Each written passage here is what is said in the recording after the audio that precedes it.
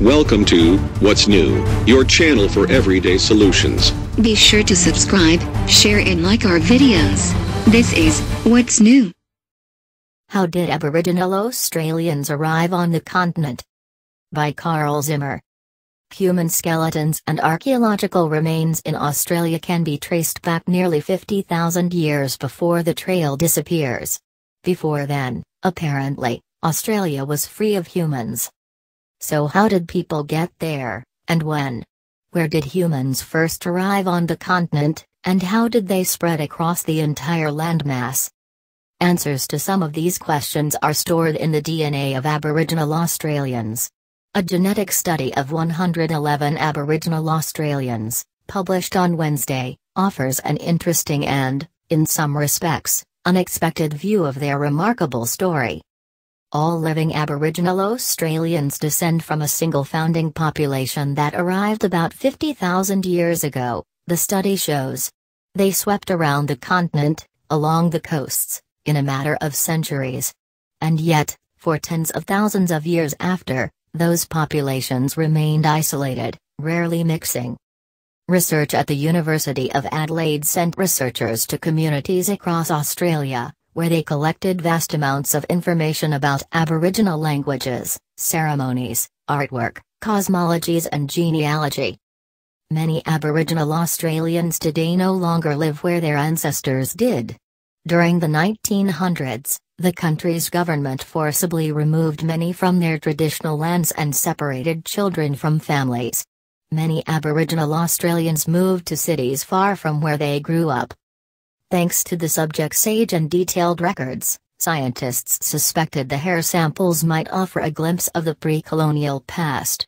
It seemed obvious that this collection is perhaps the best way to reconstruct Australian history, said Alan Cooper, a pioneer in ancient DNA studies at the University of Adelaide. He and his colleagues first sought consent for the tests from the descendants of the people whose hair samples had been collected. They traveled to Aboriginal communities, spending several days talking to family members to address their concerns. All but one of the families they visited gave them permission to run the study. Dr. Cooper and his colleagues knew extracting DNA would not be easy. Over the decades that the hair had been in storage, the genetic traces may have broken down beyond recognition. Making matters worse, the hair had been cut with scissors. The best way to get genetic material from a strand of hair is to pull it out at its DNA-rich root. Given these uncertainties, the scientists decided to increase the odds of success by searching for abundant mitochondrial DNA, which is situated outside the cell nucleus and is inherited solely from the mother. Eventually, the scientists managed to piece together all the mitochondrial genes in each of the hair samples.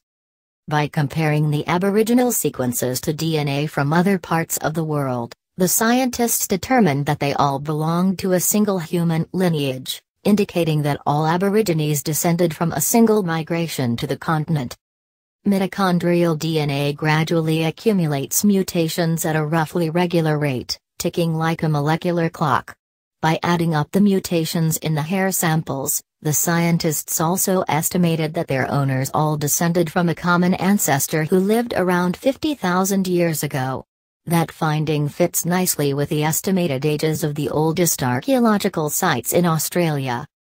The mitochondrial tree also provided clues to how people spread through the continent. 50,000 years ago, sea levels were so low that Australia and New Guinea formed a single continent.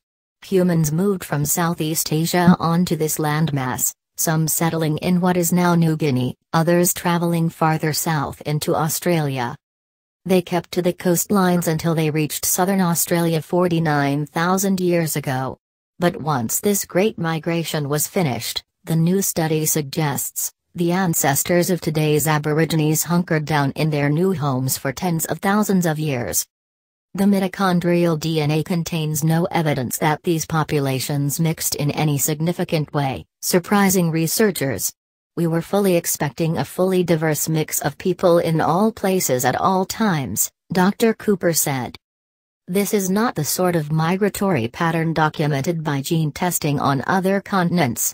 In Europe, for instance, New populations have swept in every few thousand years, mixing with the societies they encountered.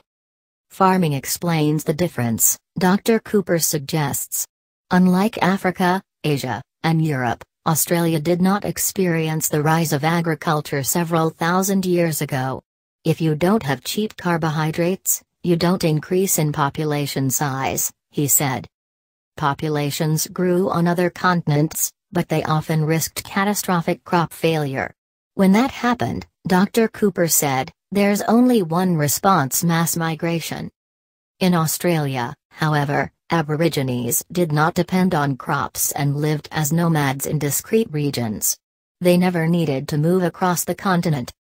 This is really very surprising, but also hard to doubt, said Stefan Siffels, a population geneticist at the Max Planck Institute for the Science of Human History in Germany, who was not involved in the study. The data is what it is.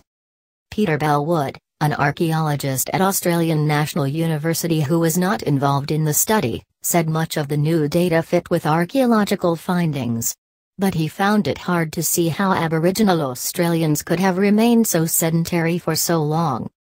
He pointed to tools shared by many Aboriginal cultures across great distances, as well as to a family of languages spoken by many Aboriginal groups. Dr. Bellwood doubted that they could have spread so far while individuals did not. If humans don't move, why should languages and tools move? He asked. Dr. Siffels and other researchers raised the possibility that the mitochondrial DNA was missing important details of Australian history. DNA in the nucleus of each cell, coming from both parents, can offer clues to a wider range of ancestors. It turns out, however, that Dr. Cooper and his colleagues were too pessimistic about the hair samples.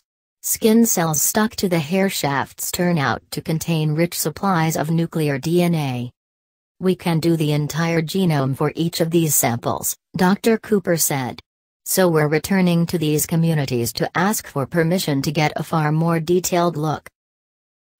Welcome to What's New, your channel for everyday solutions. Be sure to subscribe, share and like our videos. This is What's New.